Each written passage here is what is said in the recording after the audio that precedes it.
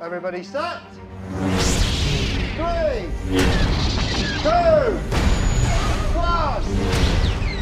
Action. I was a big Star Wars fan. It was like part of my childhood. Now, having been in them, it's just more personal to me in a way that it's kind of a surreal thing. I hadn't seen them until after I got this movie.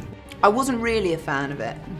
It was on my radar, but just seemed to sort of pass me by. As in, I'd seen the films, but that was sort of as far as it went. I got in deep. Yeah. I got in deep.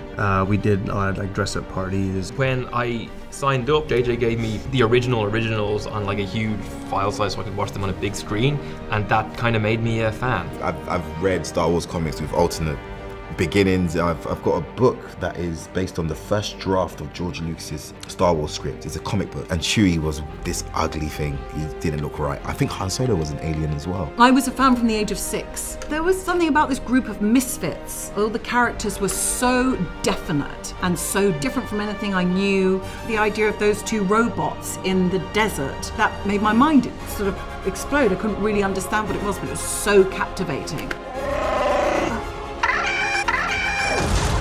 We are the spark that'll light the fire that'll burn the First Order down.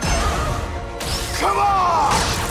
What I loved is my parents, being actors, weren't particularly into effects movies, and they were obsessed with Star Wars because for them it was about characters.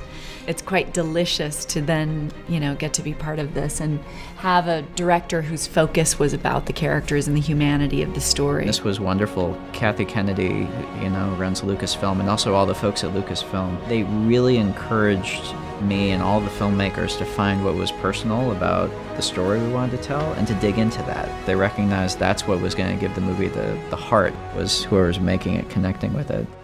I need someone to show me my place in all this.